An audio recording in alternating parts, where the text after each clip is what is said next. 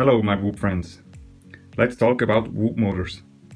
I want to share my experience with you because I have over 10 years of RC flying experience and over 3 years of Whoop racing experience, and I flew almost every motor on the market.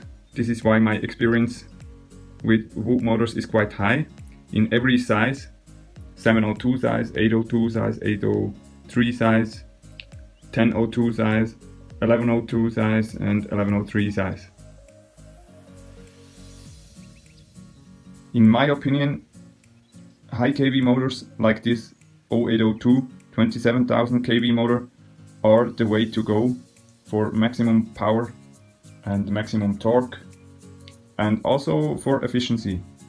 But you need, or at least for efficiency in fast racing. But you need to know some secrets to fly good with high kV motors.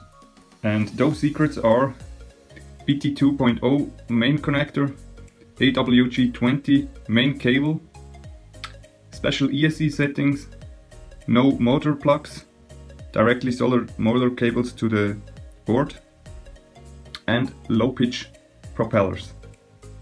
All these parts are crucial for a good flying experience with high kV motors, and they are an absolute must, not a nice to have, they are a must. And of course your Whoop should be as light as possible.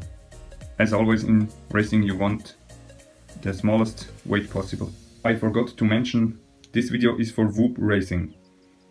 I think you can profit a lot if you are a Whoop racer, but maybe not so much if you are a freestyle pilot. But if you are a Whoop racer, you can profit a lot from my experience and my hard work and my crazy amount of testing. Keep this in mind, my friends. And something else, you in Whoop racing, you not only need great peak power, you also need, and that's very important, continuous power and low voltage sag. That's very important for a consistent fast flying. And you can, most of the time you can win Whoop races with continuous fast flying, and you don't need to be the fastest pilot, but you need consistency. That's my secret, to be honest. And you don't need crazy flight times in Whoop racing. You can fly for 2 minutes or 2 minutes and 2.5 minutes, but with crazy or with very good power and very good consistent power, and that's it. So you can't have highest power and 5 minutes flight time. That's just not possible today. Keep in mind, my friends, all I say is just my opinion. But I'm a pro racer for quite some time now, and I think you can trust me quite a bit. But in the end, it's on you to test everything out and to build your own opinion. But give it a try. That's all I can say for real. Just give it a try. If you need more scientific background, then please watch Chris Rosser's videos about Whoop or about drone motors, because his findings are correlating exactly with my findings, but he is more scientific.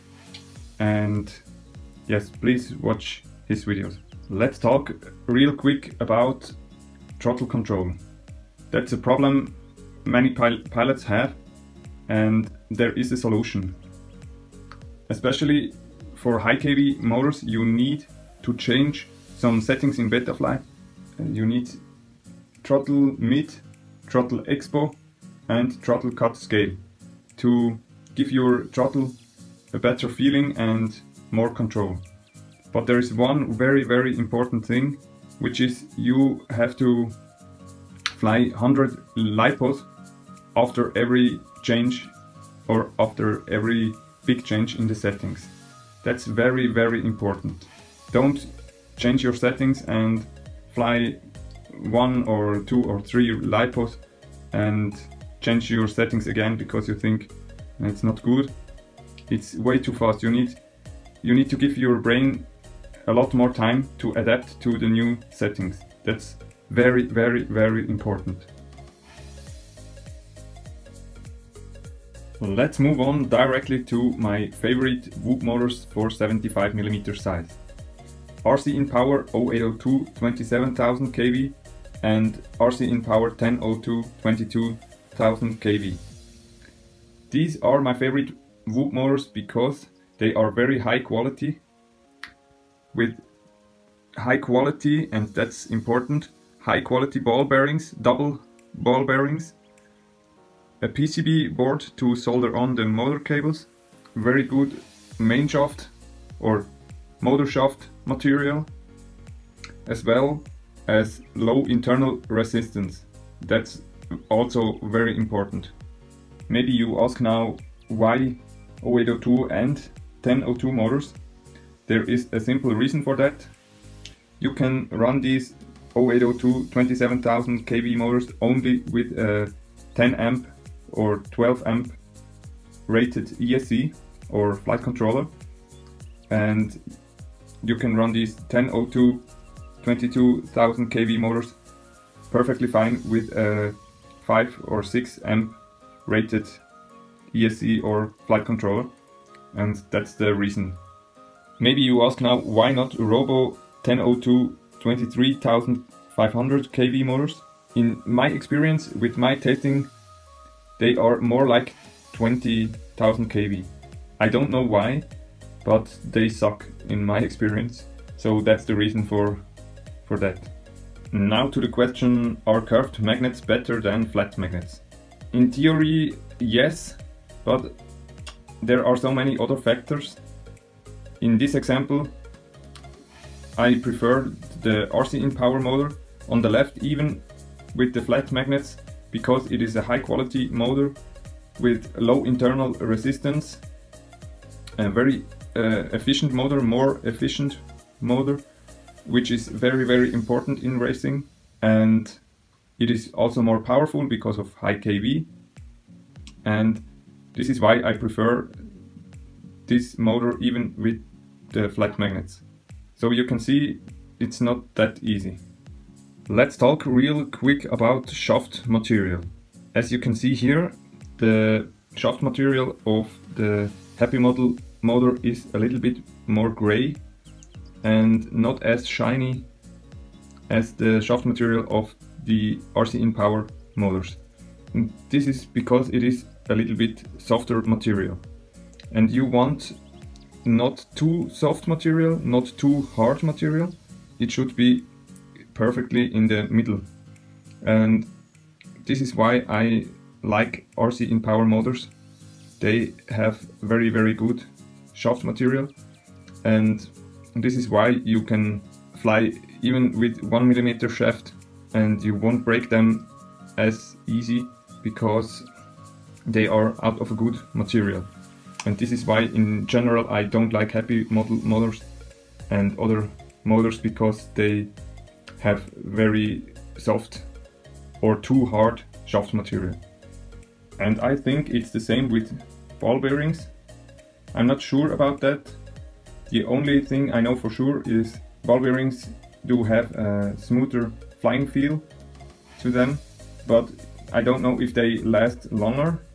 I think so, but I'm not sure. I think if they are high quality, they should last longer, but maybe it's not true. I think they can get damaged in very hard crashes, and if you are a crazy crasher, then maybe bushings are the most or the more robust option. Lowest possible weight is of course very important in Whoop racing. For example, this 1.8 gram motor versus this 1.97 gram motor. But I still prefer the heavier motor in this case because of the better motor shaft material and high quality ball bearings and low internal resistance and good efficiency.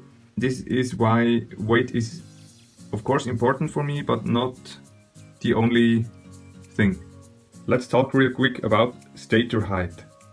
In this case, 0802 motor on the right and 08028 or 0803 motor on the left. But you need to compare motors in stator volume, not in diameter, so you can't compare these two motors. You need to test motors with about the same stator volume. In this case, 08028 and 1002 motors. And in my experience, the motors with the taller stator has a lot more throttle response, much better throttle feeling, but the efficiency is not quite there. I don't know why right now, but maybe if you can build a motor with the same low internal resistance but with a taller stator, then I think you can have the best possible motor. My favorite motors for 65mm racing whoops are 702 motors with at least 27,000 kV and Rennie motor screws or Peak motor screws. I use Rennie motor screws for 65mm whoop racing whoops, or Peak motor screws and titanium motor screws for 75mm and bigger whoops.